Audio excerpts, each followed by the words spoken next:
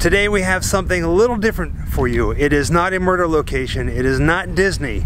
We are in the College Park section of Orlando, and for this story we have to go back to 1957.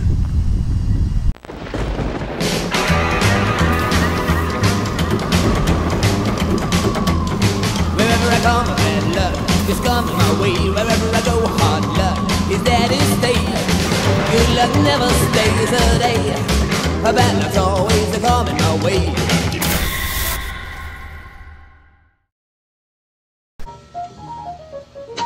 And tonight the stars will be out. And don't you know that God is Pooh Bear? The evening star must be drooping and shedding her sparkler dims on the prairie, which is just before the coming of complete night that blesses the earth, darkens all the rivers, cups the peaks, and folds the final shore in. Nobody knows what's going to happen to anybody besides the forlorn rags of growing old. Think of Dean Moriarty, I even think of old Dean Moriarty, the father we never found. Think of Dean Moriarty, I think of Dean Moriarty.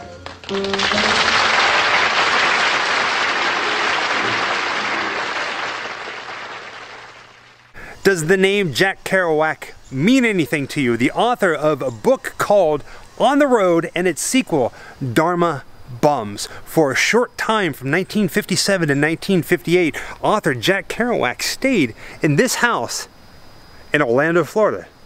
In this quiet little neighborhood, to be exact, he didn't actually stay in the house, but he stayed in a room in the back with his mom. Currently, the Jack Kerouac Foundation is the owner of this house. They bought it and they turned it into a work for stay, I guess you would say. Basically, writers can stay here in this house. They can apply to stay in this house that Jack Kerouac stayed in and wrote Dharma Bums. And they can live here for free and eat. It's actually pretty cool. Right now, it is currently and will always be on the historical marker, the historical places list. And there's a plaque for it right there. It says writer Jack Kerouac, 1922 to 1969, lived and wrote in this 1920s tin-roofed house between 1957 and 1958. How cool is that? A lot of people make the pilgrimage down here to Orlando, Florida, searching out the locations of Jack Kerouac and certain places that he pointed out in his book, On the Road. Did you know that? No. No?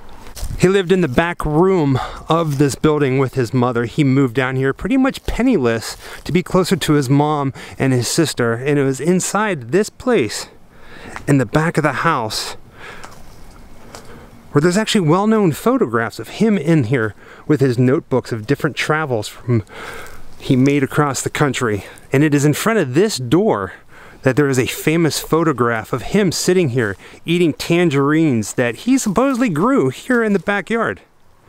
Such a tiny room that he would often come out here in the middle of the night with his sleeping bag and camp out right here.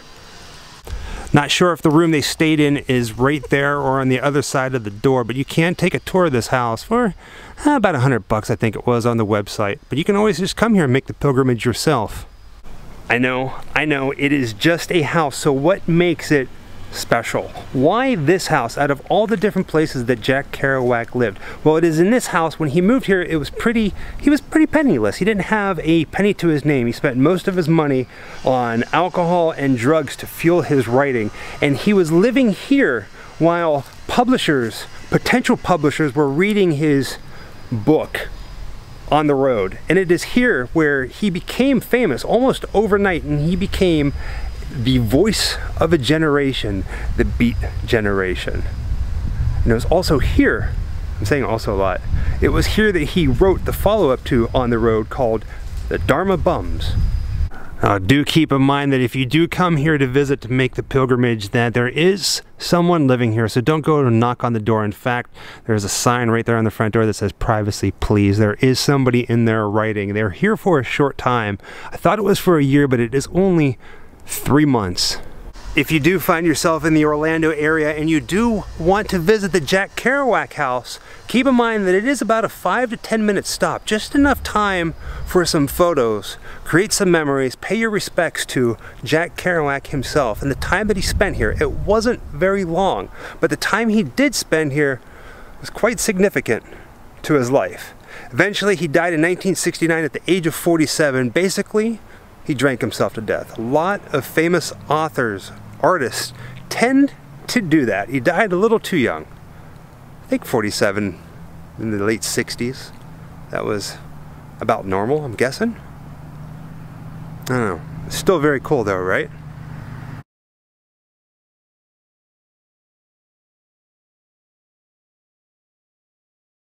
Wherever I come, bad luck is coming my way. Wherever I go, hard luck is there to stay. Good luck never stays a day. Bad luck's always coming my way.